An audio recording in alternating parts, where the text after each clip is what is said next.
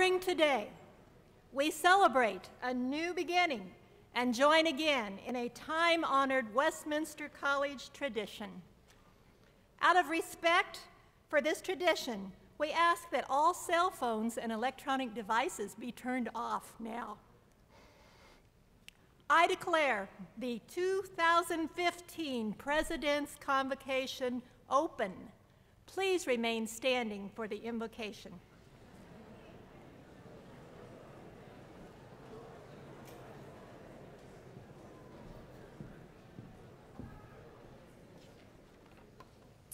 Will you pray with me, please? God of all hope and truth, we stand on the edge of so much that is new. A new year, a new opportunity for knowledge and growth. For some of us, a new community, a new home.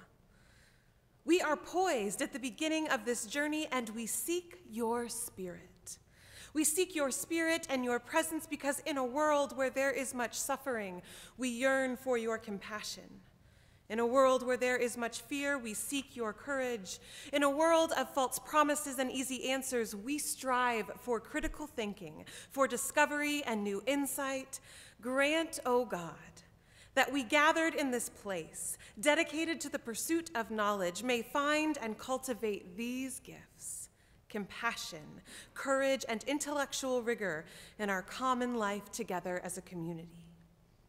We pray these things together in the name of all that is sacred, all that is holy. Amen.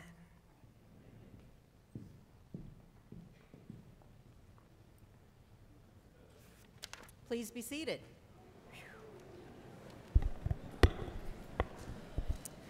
Good afternoon. I am Dr. Stephanie Kraut, Vice President and Dean of Student Life here at Westminster, and I have the privilege of being the first among many who will warmly welcome you to Westminster College.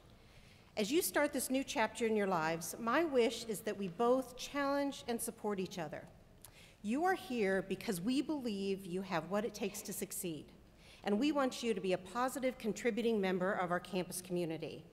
We're committed to preparing you to take on whatever life has in store. I want to begin by challenging you to push the boundaries of your comfort zone. Get involved in something new. Make friends with someone different than you've ever befriended before. Live the Westminster adventure. But at the same time, find the proper balance in your new life. Practice some healthy habits. Set some small goals at first. Budget your time well so that you can succeed in your academic life and still enjoy some of the other opportunities Westminster has to offer. This educational journey you're about to take will be one of the most transformational experiences of your life, both academically and personally. Enjoy it and make the most of it. At this time, I would like to introduce you to others on the platform. Many of them will play key roles in making Westminster a life-changing experience for you. On my far right is Reverend Jamie Haskins, chaplain of the college.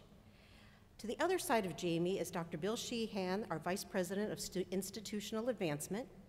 Sitting to the left of Bill is Jenny Bondurant, our Interim Vice President for Enrollment Management.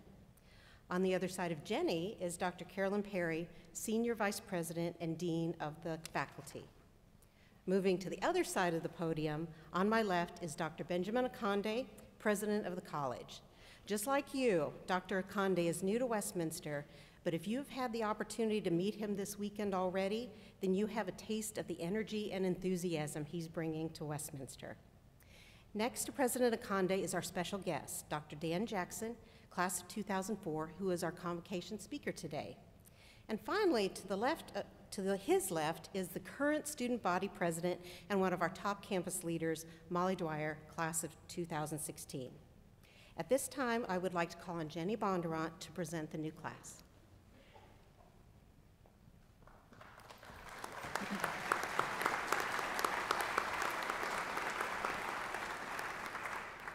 On behalf of Westminster College, I have the privilege and honor of presenting the 164th entering class of the Westminster community.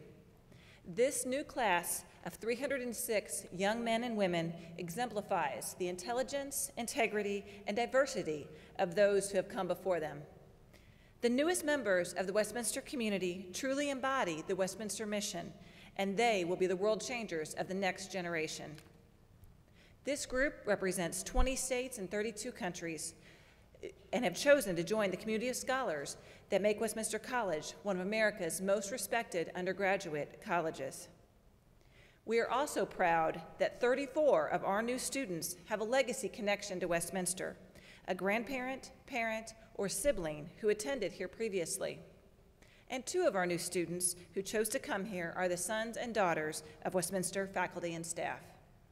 At this time, I would like the class of 2019 to stand.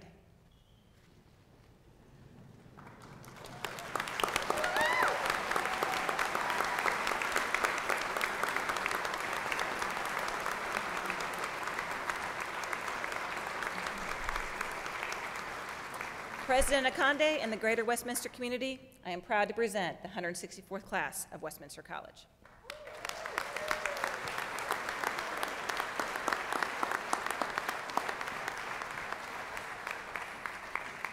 You may be seated.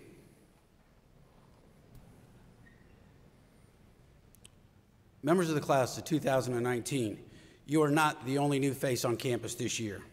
We have a new president at Westminster College who is just as excited and probably just as nervous to be here as you are. Our 21st president, Dr. Benjamin Akande, was born in Nigeria and came to the United States at the age of 17. All his life, he had heard from his family about the opportunities in America for education, and he took those thoughts, built his dreams, and they have certainly come true for him. Before coming to Westminster, President Akande spent 15 years as the Dean of the George Herbert Walker School of Business at Webster University in St. Louis. He is deeply committed to the Westminster standards of academic excellence in the liberal arts, and he will make Westminster even more successful, both nationally and internationally. It is my privilege to present to you Dr. Benjamin Akande, President, Westminster College.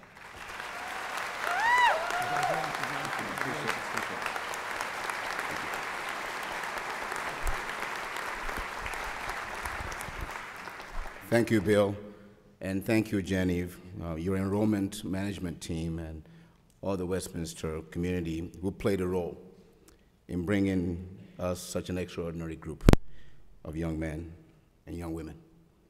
We thank you. Good afternoon. Students, parents, faculty, staff, alumni, trustees, other guests, and most importantly, the new student. It is my honor and privilege to welcome you to Westminster as the oldest freshman in this institution. The only difference is I'm the only one that can get married, and I'm the only one that can have kids. You have to wait. As you begin the next phase of your life, in the lingo of Facebook, you have a new status. So it's time to update your wall. And what will it say on your wall tonight? What will your connections update broadcast to your network?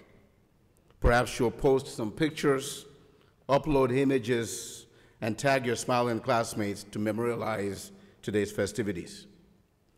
But when it comes to status, will you use this occasion to merely add your new credentials to your account profile?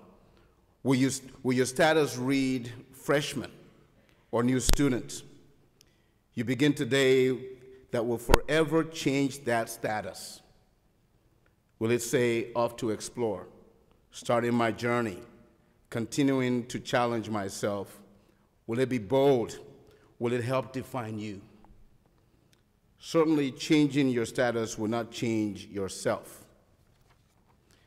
That is what I want Westminster to do for you, to change your status. I want it to be a life-changing experience. I hope you will learn while here at Westminster that learning is not a destination, but a lifelong journey. And while learning may change your status, it is not a status, it is a state of being.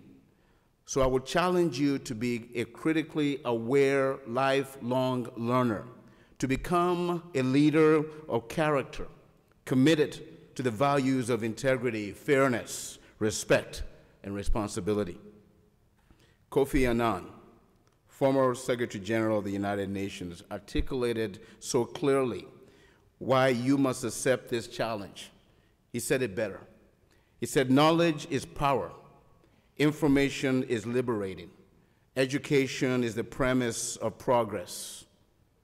In every society and in every family, that is why I challenge you today to be a lifelong learner. I have a second challenge for you. For all you Twitter users out there who would tweet out today's event, from this day forward, I ask that you measure your success not by how many people follow you on Twitter, but by how many follow you in leading change. Your impact will be measured by the quality of your followers and by the quality of your leadership. I want to further challenge you not to limit your life's narrative to 140 characters. With all due respect to my good friend and founder of Twitter, St. Louis native Jack Dorsey, 140 characters may be adequate for many messages, but no one should strive for such a short epitaph, resume, or testimonial. You are a generation raised in the culture of fast, short, immediate communication. So skip the LMAO, TTYL, IDK, and OMG. Instead, I ask you to strive to accumulate a vast, exhaustive collection of polysyllabic accolades and adjectives to describe your life. And let me suggest a few adjectives for you to embrace: reliable, engaged, persistent, honorable, creative, inquisitive, accomplished, committed. These are accolades such as mom, dad, entrepreneur, innovator, giver, philanthropist, leader, educator, questioner.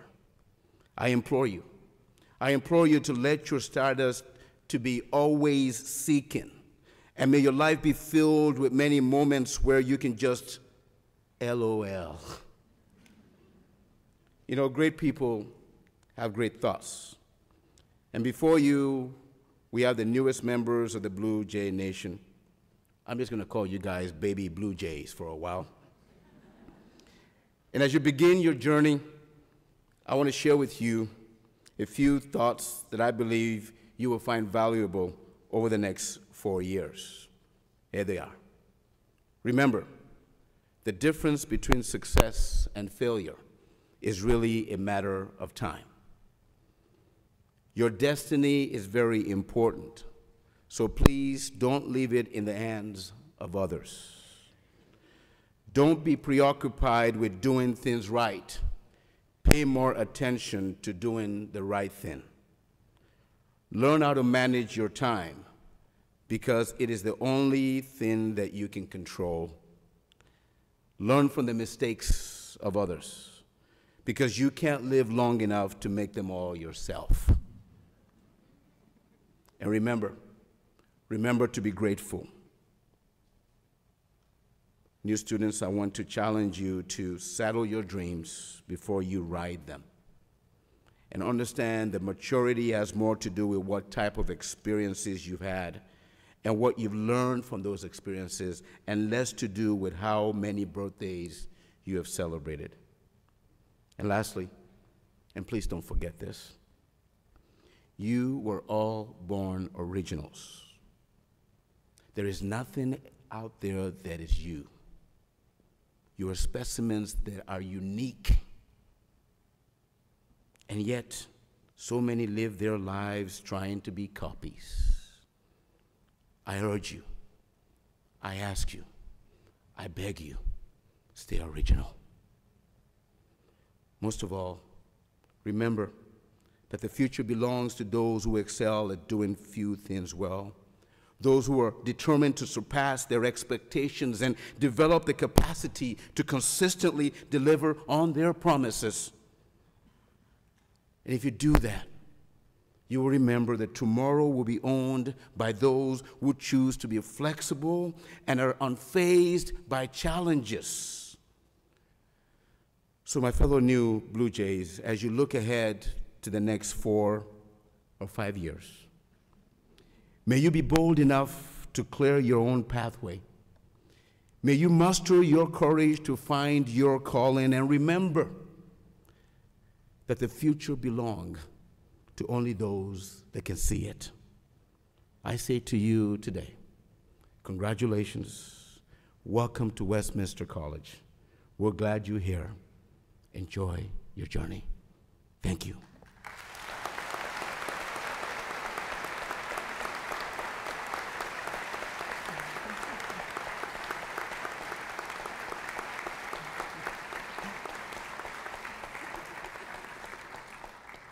Thank you. Thank you, Dr. Akande.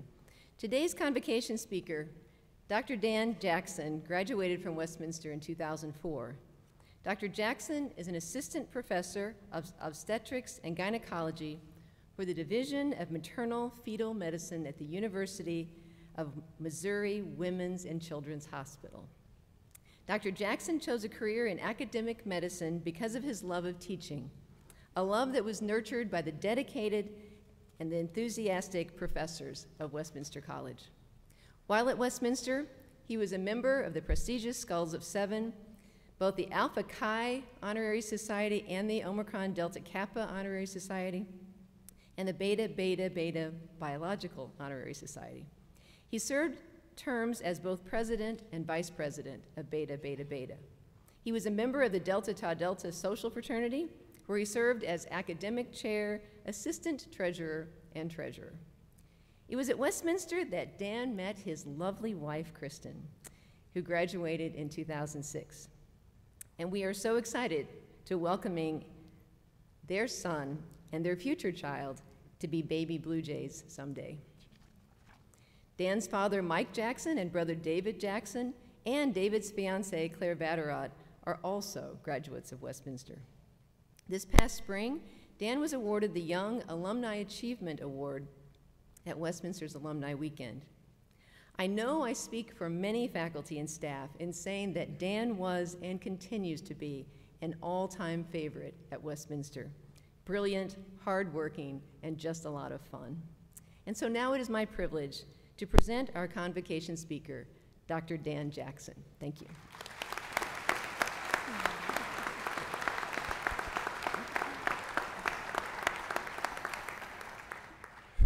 Dean Perry, members of the faculty, staff, Board of Trustees, President Akande, and most of all, the Westminster College class of 2019, thank you for having me here today.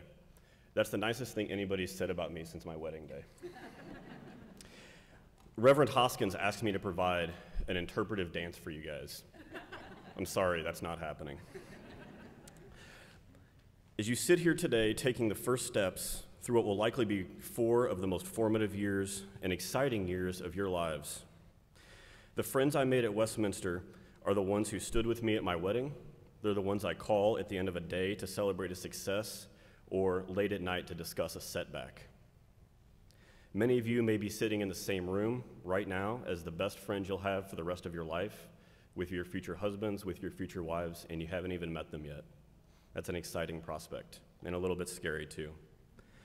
Most significantly, I met my amazing, wonderful, and beautiful wife, Kristen, here during my junior year. Without her, I would not be a husband, and I would not be a father, and being those two things are the best part of my day. By this point, you've probably been inundated with sage advice, such as to grab the bull by the horns, or the world is your oyster. To an extent, I agree with the sentiments expressed therein.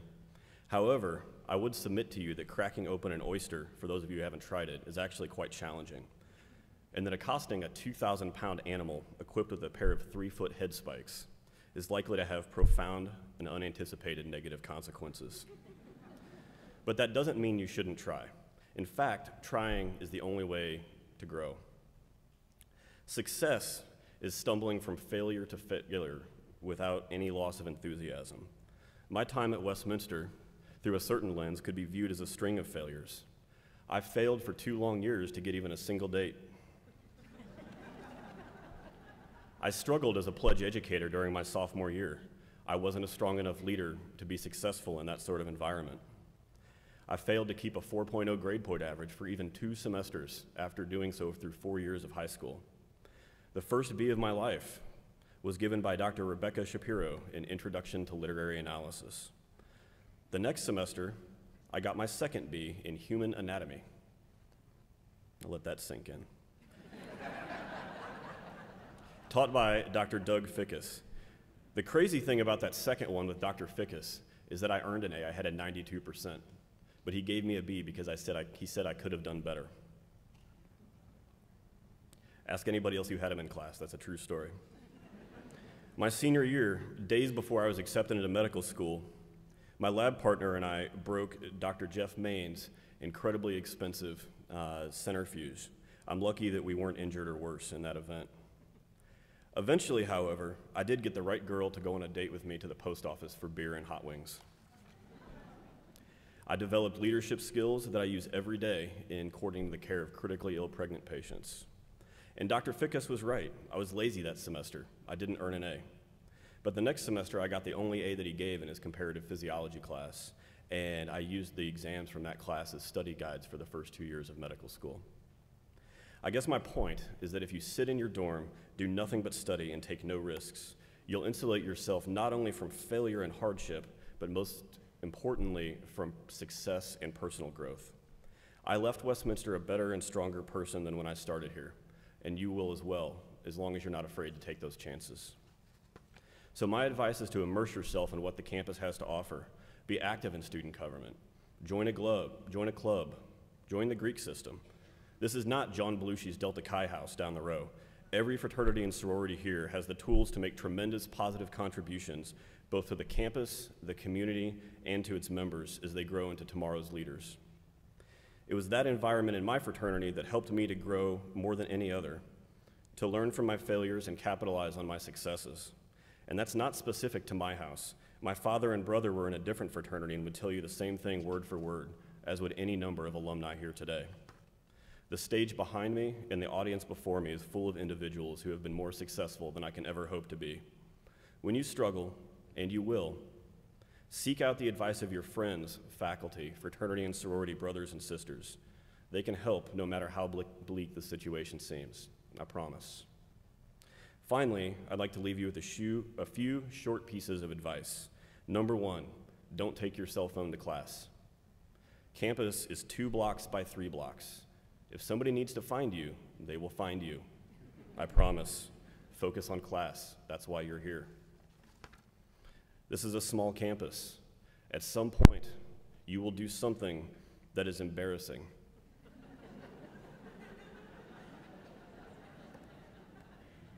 It will be difficult to go to class the next day. But don't worry. In a couple of days, somebody else will do something else and you'll be old news. That's just how it is. Embrace it. Third, whatever your reputation was in high school, it's now gone. For better or for worse, your reputation is a clean slate, and you will be judged by how you conduct yourself from today forward. Again, this is a small campus, and what you do will be reflected in the faces of every student, staff, and faculty member here, so carry yourself accordingly. Finally, have fun, and don't be afraid to be the individual that you came here to be. Thank you.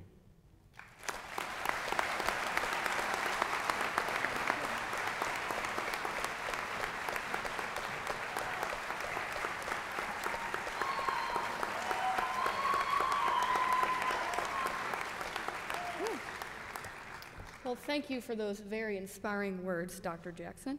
And thank you for setting a great example of what it means to be a member of the Westminster community and for speaking with us today.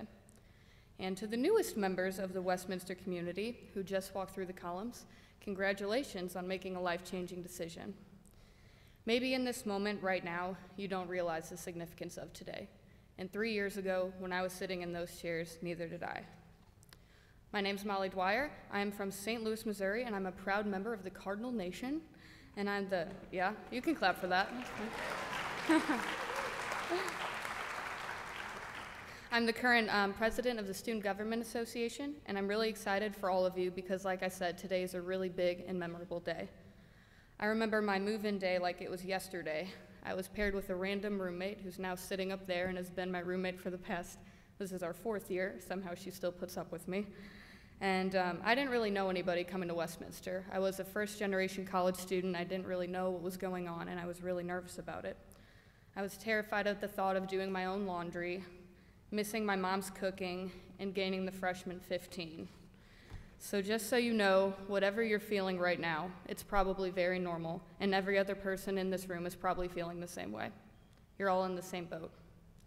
I was asked to give a welcome and maybe a few words of wisdom for this next big journey in your life that we call college. So I thought to myself, what can I tell these young men and women, and what should they expect, and what advice can I give them? The first thing I'll tell you is that your Westminster experience is whatever you make of it. If you open yourself up to the opportunities that lay before you, these strangers you're now sitting by will quickly become your family and your best friends. There is an abundance of opportunity at this college and within this community. Seek them. For some of you in this room, this might be your first time living in Missouri. For another number of you, this is probably your first time living in the United States. Embrace the people that now live around you, your roommates and people in class that you're sitting right next to and at the dining hall.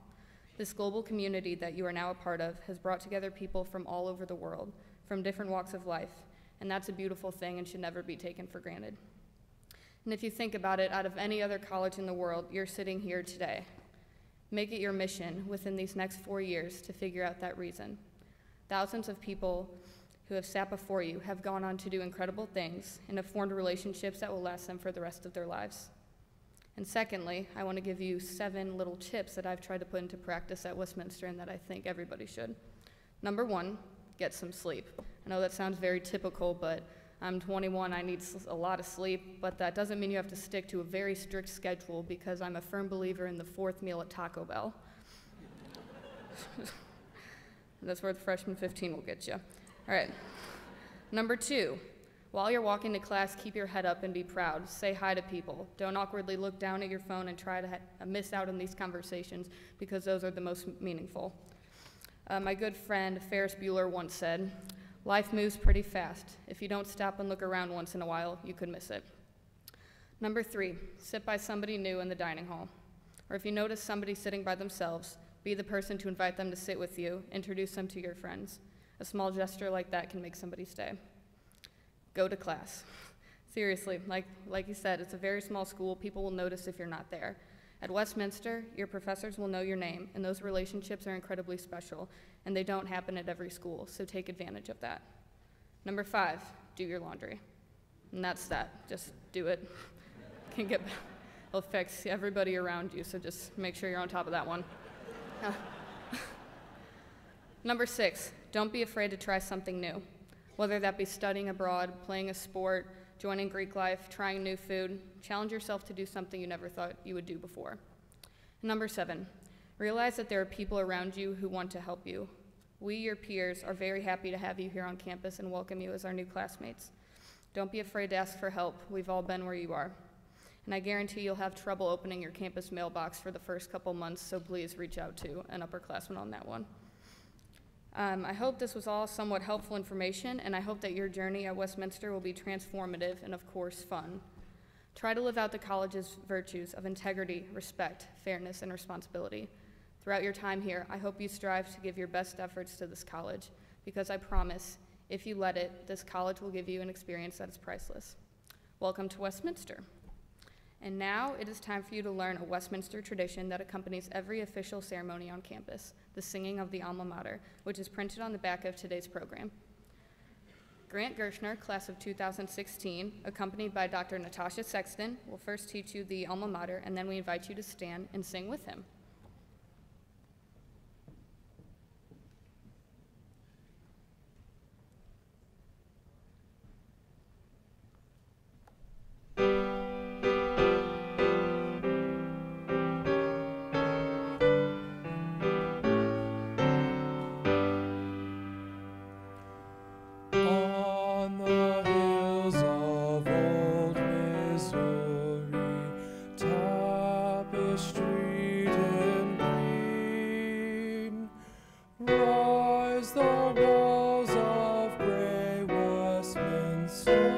Hail, O Mother Queen.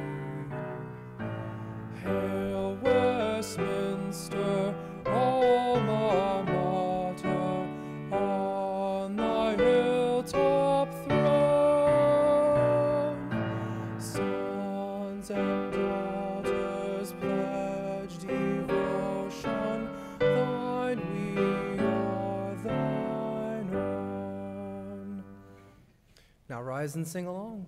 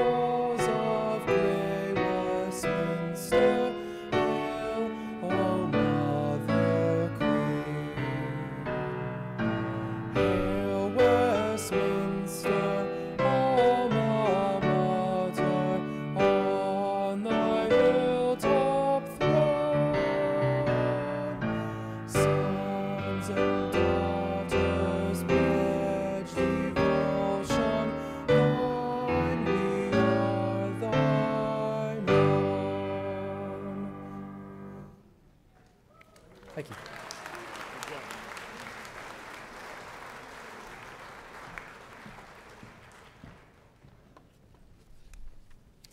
And now, brothers and sisters of the Westminster community, receive this benediction. Go out into this day, this year, this world in peace, to love and to serve a creation in desperate need of your care. May you have the courage required to be a mind reaching to the boundaries, a hand stretching out, a voice speaking up. May you hold fast to what is true, what is good. May you strengthen the faint-hearted. May you always strive to support the weak and help the suffering. And may each of you find the grace within you to honor all people, to celebrate the vibrant and pulsing diversity of those gathered here. May you remember the places from which you came, strive for beauty and knowledge, and leave this community a better place because you were a part of it. Go forth now, wrapped in God's grace and God's peace. Amen.